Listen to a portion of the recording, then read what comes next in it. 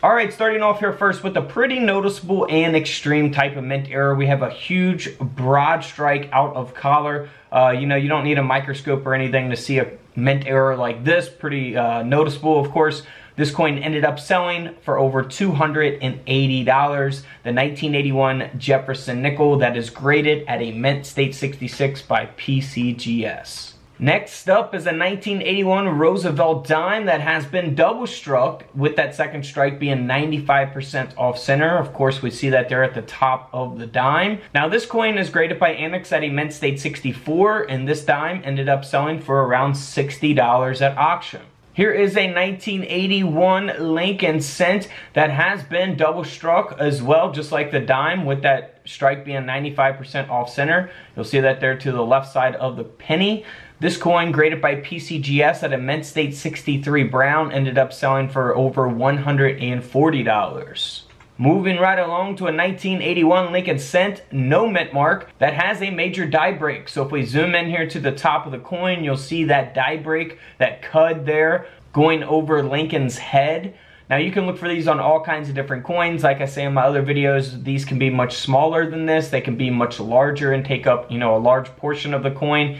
It all just depends on what coin it's taking place on, how large it is, the placement of the cud. Things like that will determine the coin's value. Of course, the grade, the condition of the coin. This is graded at a mint state 63 red brown. This penny sold for around $55. So not really making much money on something like that. If you spend, I don't know, 30 bucks to have this graded, 20 or 30 bucks from Annex, $55 coin, so you can see it's not much profit there. Now, here's a 1981 Kennedy half dollar coin where the obverse has been struck through a late staged capped die. Now, you can look for die caps on pennies, nickels, all kinds of different coins, not just half dollars. You see the reverse looks very normal. This coin ended up selling for over $135 at auction.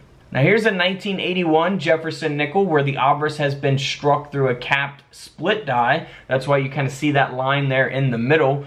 This coin ended up selling for around $300 at auction. It is graded by NGC at a mint state 66. Now, here's another 1981 Lincoln cent that has an obverse brockage and a partial collar. Partial collar you'll see around the rim of the coin. Of course, the brockage there is pretty noticeable, taking up a good portion of the coin there. This penny is graded at a mint state 64 brown. So your pennies will either grade at a brown, or red. Red being the best, of course. This coin graded by PCGS at a mint state 64, sold for around $175 at auction. Now, here's a 1981 S mint mark, so this will be the proof Roosevelt dime. So this is what you would see in like a proof set. This isn't the regular business strike dime that you see in your everyday pocket change. The coin has been double struck, and it also has an obverse indent, which we can clearly see here in the images displayed.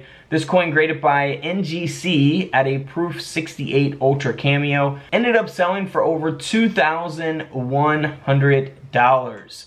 A $2,000 dime there. And if we look at the reverse here, you can really see the double strike. You'll see the outline of Roosevelt there here on the reverse as we zoom in there. And then here on the obverse, if we look at the top of the hair there, you'll see the design from the reverse, and we'll see that there on the neck as well of Roosevelt. So you can look for double strikes without it being a proof coin or having a large indent like this on other coins. Here's another indent mint error coin.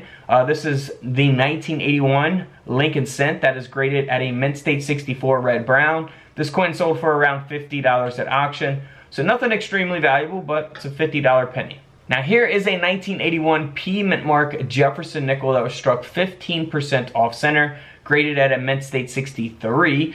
This coin ended up selling for a little over $30 at auction. And then here's an off-center penny from 1981, struck 70% off-center. This coin ended up selling for over $130 at auction. Here is another off-center coin, the 1981 Kennedy half dollar coin. This coin is graded by Annex at a mint state 62, and this half dollar coin ended up selling for around $200. Here's another off-center Jefferson nickel, the 1981 P mint mark, struck 45% off-center. This coin ended up selling for over $430 at auction, graded at a mint state 64. I'm surprised by that price. Graded by Annex. Now here is a 1981 P mint mark Jefferson nickel that has been struck onto a 1-cent planchet. So we have the Jefferson nickel design struck onto a Lincoln planchet. That's why it has the copper color to it. This coin, graded by PCGS at a Mint State 65 red brown, ended up selling for over $2,500. That's right, a $2,000 nickel there. Now here's a 1981 Jefferson nickel that has a shattered obverse die. So the die is what comes down with the design on it. It has the design at the bottom of the die. It comes down and strikes the planchet and strikes the design onto the planchet, right? This is graded by NGC at a Mint State 60, by the way. So that die was shattered. So that is the result. It has that shattered obverse there on this Jefferson nickel. So this coin ended up selling for a little over $400 at auction.